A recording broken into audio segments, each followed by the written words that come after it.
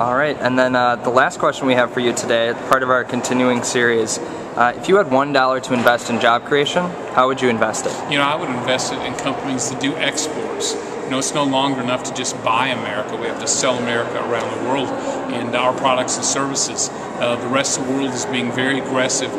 We have the opportunity with the Republican-led Congress, working with this president to open up new markets in Korea, South Korea, Colombia, and Panama, to dive into the Asia-Pacific region, which is very dynamic, to really get ourselves back into the playing field. We do that.